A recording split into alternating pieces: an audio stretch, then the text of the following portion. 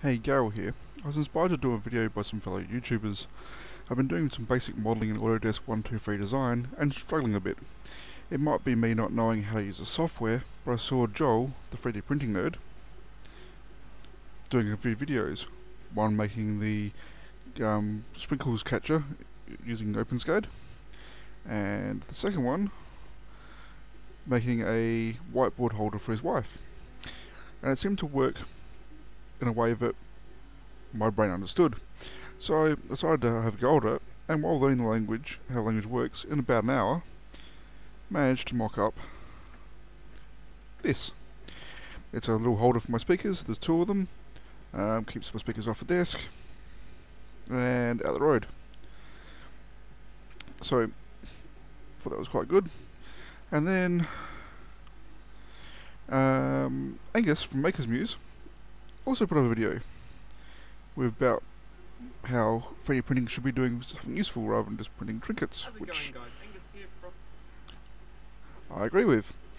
He made a little holder for his RedBull in his car, and I thought that's a really reasonably simple task to do. And I thought it'd be a good idea to do the same thing in OpenSCAD so people can compare.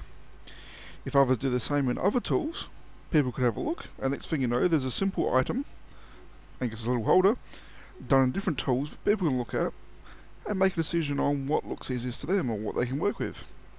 So, let's fire up OpenSCAD. Let's create a new document. We have a document. So, good thing is, Angus put up on his thing the dimensions. So we have a cylinder which has a height of 50 millimeters, and it has a radius of 39.5.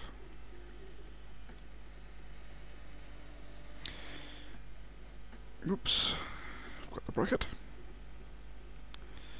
And we can render that out, and we have a nice big cylinder. Now, the inside, so we're going to do another cylinder. I'm noting I'm using the radiuses because Angus was using the radiuses.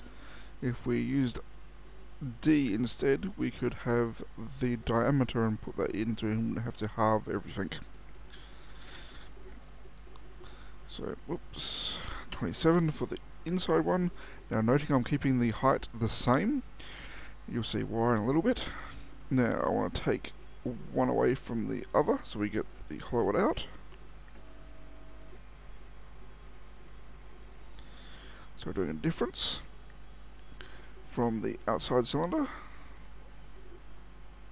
Just like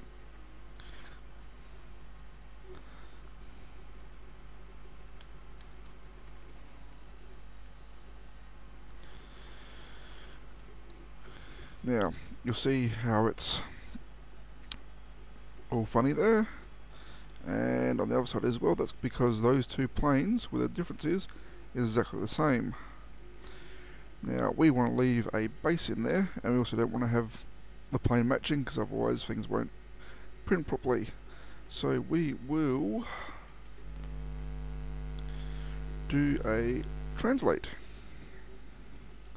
so which will move the other cylinder.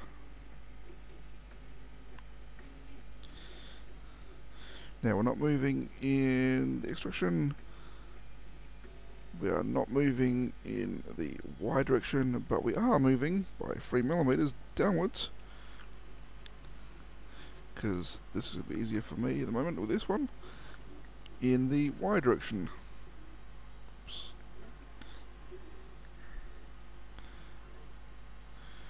And if we then redo that, we now have what appears to be solid top here, and looking from the bottom, we have a nice hollowed out cylinder with a 3 mm bottom, which is nearly the same as what Angus had, but Angus had sloping down in so that any spilled drink would go in there. So to do that, we're going to have to do another difference.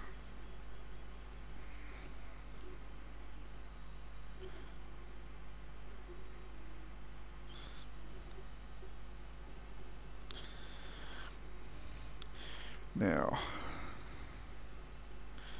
with another cylinder,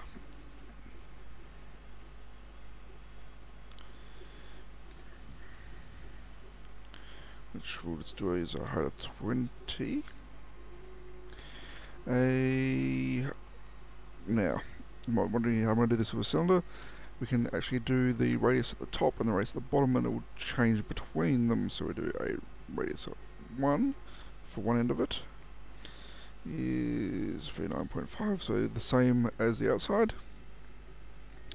And then we'll do a radius 2 and we'll make it equal 1. And if we preview that, that doesn't look right, does it? So let's move it slightly.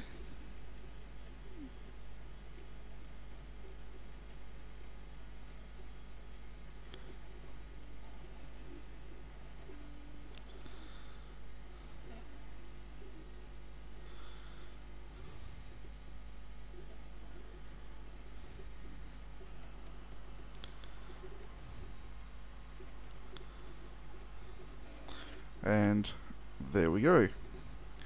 We now have the same thing as what Angus had. Now, one thing to note, it looks all faceted. My computer's reasonably old, so I'm doing most of the stuff rendered with not many facets on there. But we can up number of facets on there.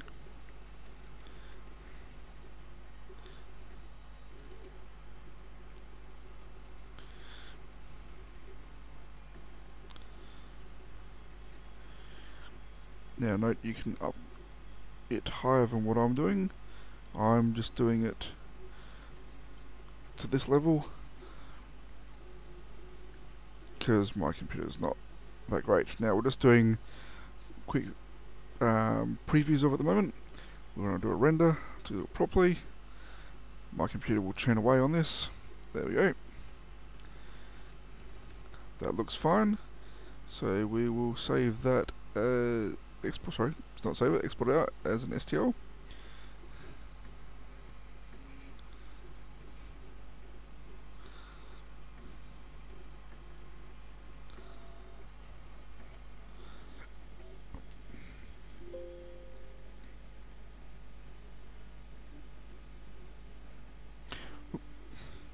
Let's actually put it somewhere easy to find on the desktop. Minimize that down. We have the RedBull file on the desktop. Open up Cura.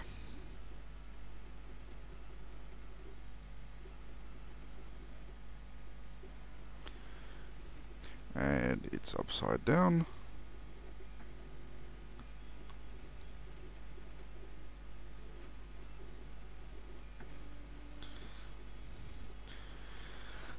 And we have a nice cylinder with sloping sides all ready to print.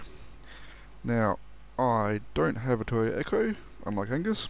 I also don't drink RedBull, so this is absolutely useless to me, so I'm not going to print it off, but it gives you an idea of how it works. There we go. And last thing is, what you're printing.